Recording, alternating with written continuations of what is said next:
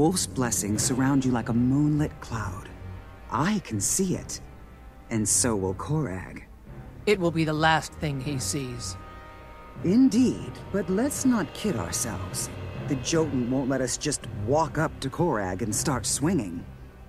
The dragon can cheat all at once. Korag will die, and so will all of Jormag's minions. Keep that confidence, Slayer. Doubt can cripple a hero, but a bold heart will carry you through when doubt grows strong. Go. Garm and I will be right behind you. Is that the Nord who doubts Jormag? Ha! Fangs and fur won't save you from dragon's power. Look upon me now, little one, and see the might of a giant king. I see nothing more than a creature who sold his soul and his people for power, and was duped into slavery.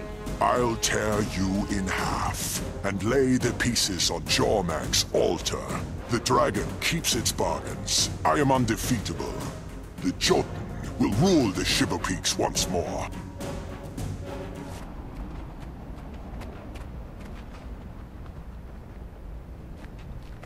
I thought they'd quit after we killed Korag, but here come more. See what became of your leader? This is what the dragon offers. Lies, broken promises, and death.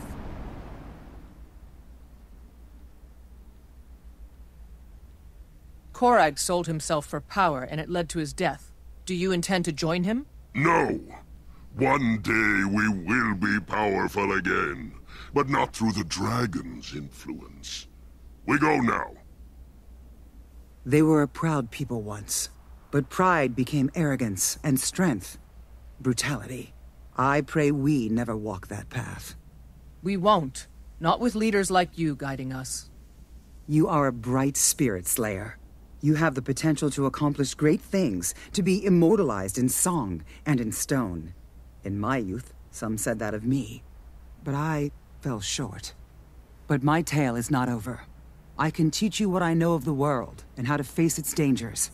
Return to me when you are troubled and I will lend you aid. It would be an honor. Until we meet again. Don't talk to them. They are beneath us.